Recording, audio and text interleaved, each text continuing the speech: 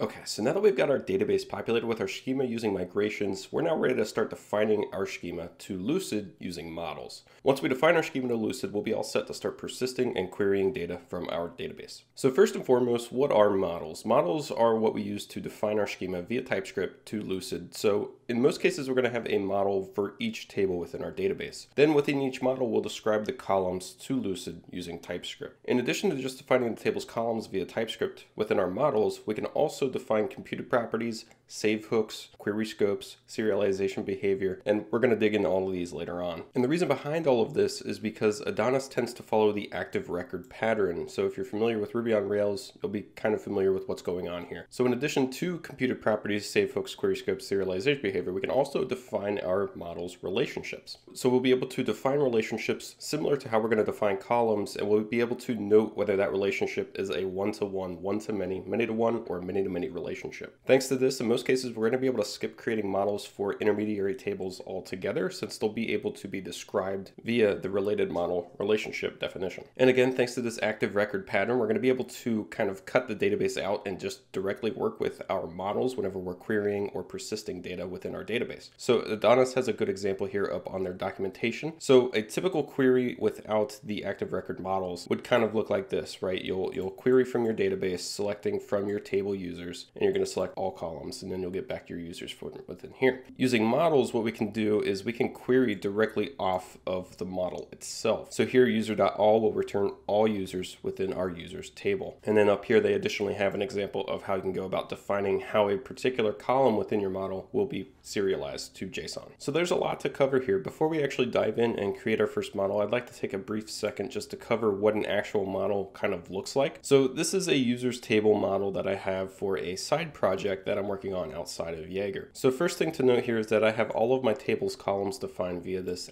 @column decorator. My ID passes in an option to the column decorator telling it that this is the primary key. My password is being serialized as null, so it never reaches the front end. My nullable fields are nullable within TypeScript's definition, so that's noted by the question mark at the end of the property name. I'm noting to Lucid that my created at and updated at columns are date times. This is using Luxon's date time definition. And I'm also noting it off of the column decorator that it is a date time that needs to auto create anytime that the record is saved. And then for the updated at, it should auto update anytime that the record is altered. I have a computed property that's noted by the computed decorator. You can leave this off if you do not want the computed property to be serialized to JSON. However, in this case, if I were to pass this model to JSON, I would want my avatar to be included. So that's how you can go about computed properties. Relationships, here's a quick example of a many-to-many relationship. So in this case, I'm defining that it's many-to-many via a many-to-many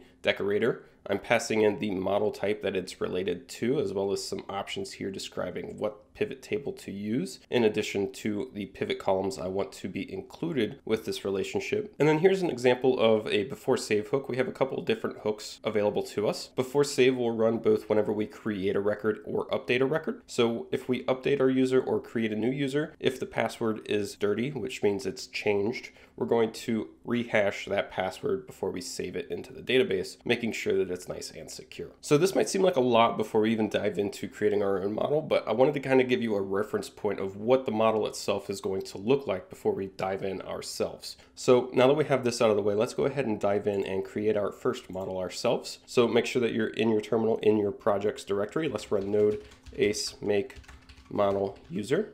Okay, so our user model is now successfully created at models user.ts. So let's go ahead and dive into that file. Okay, great. So this is what a new model will look like whenever you create one yourself. I do want to note that we are skipping over authentication. Typically within an application flow, I would add authentication to my project before I add in any of my other migrations or models. Since we're skipping that and jumping into the models and migrations ourselves, I want to note that typically the authentication step will take care of creating our user model for us, as well as our user's migration. But I felt it necessary that we learn these things individually before we dive into something like authentication. So now if we compare this user model to the one that I showed earlier right here, basically what you would expect if you were to create the user model via the authentication step, you would get this before save hook automatically for you, since it would know that your user is going to have a password since it's dealing with authentication for you. The password would be defined, it would be serialized as null for you. You, I believe, would have an email and an ID, and of course the created at and updated at columns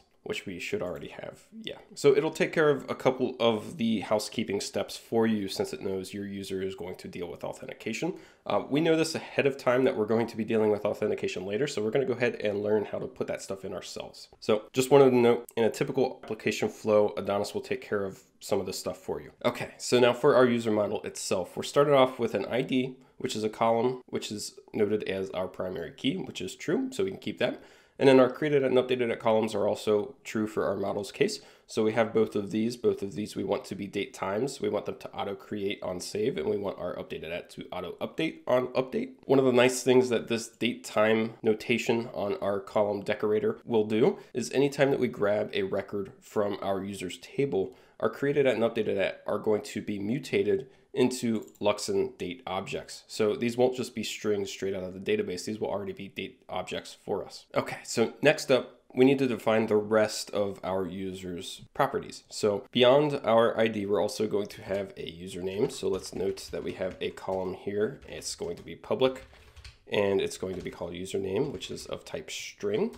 We're going to have another column here, which is public, which is our email of type string.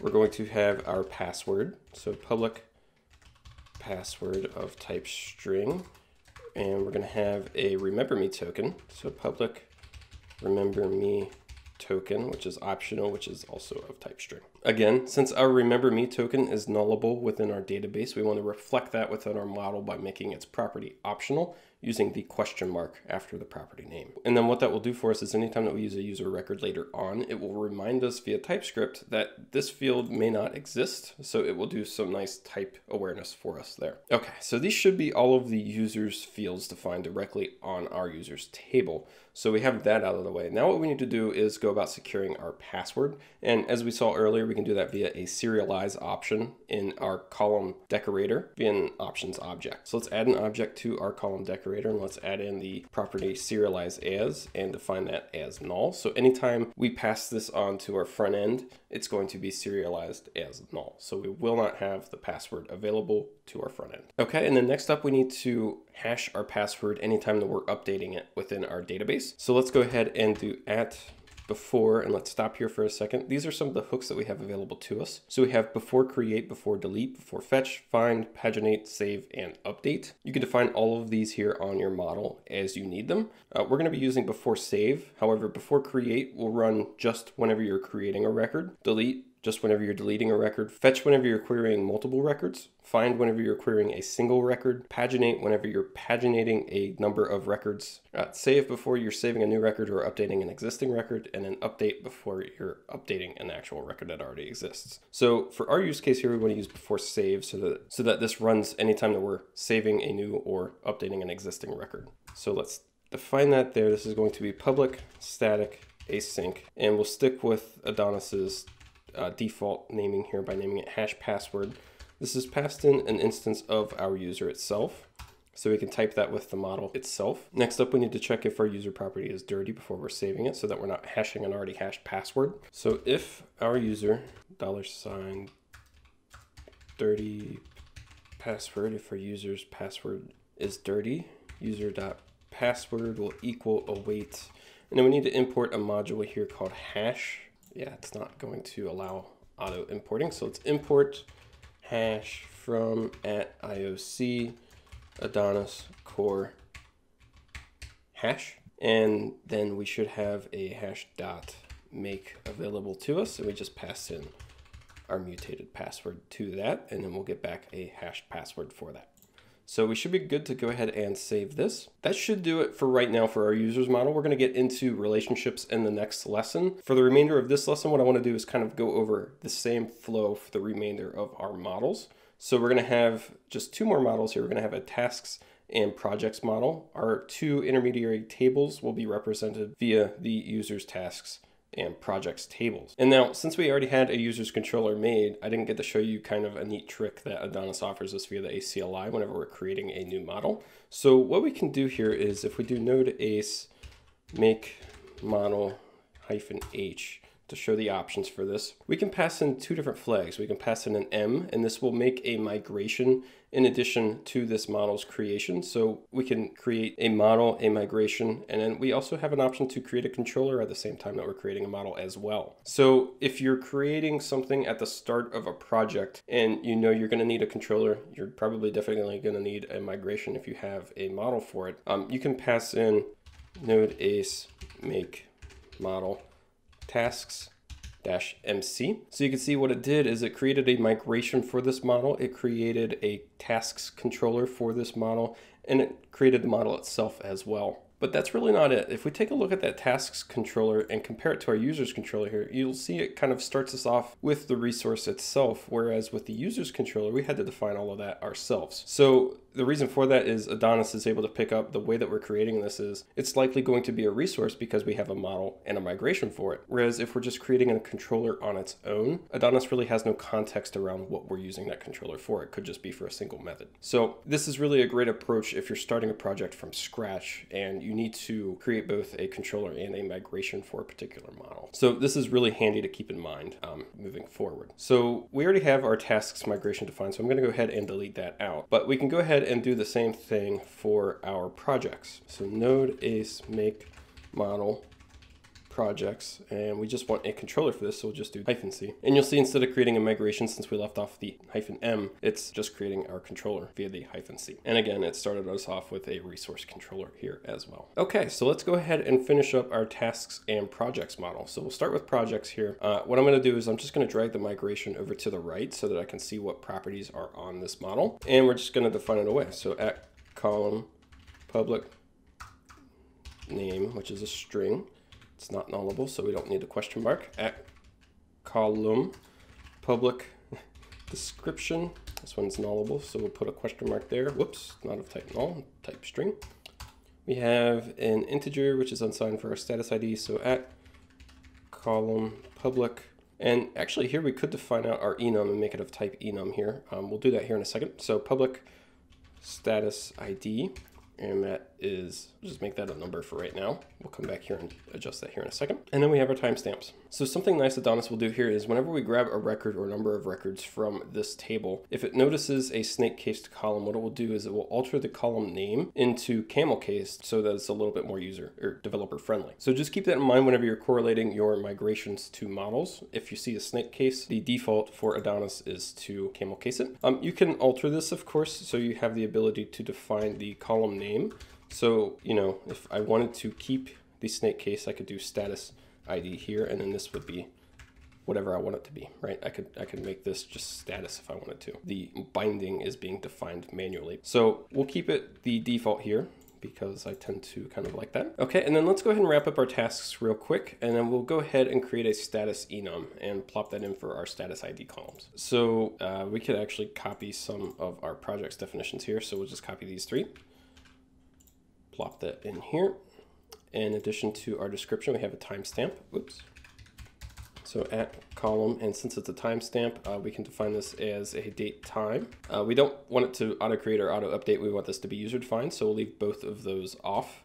This will be public do at, again, camel casing the snake cased field. It's nullable, so we need to make it optional, and it will be of type date time. And then we have two relationships here, created by and assigned to. So like I said, we're going to get into relationships later on. However, we do need to define these columns themselves within our model so that we have access to the actual created by and assigned to IDs and not just the related model instance itself. So what we'll do is underneath my ID here, we'll do at column public created by, this will be a number, and I believe we made this nullable.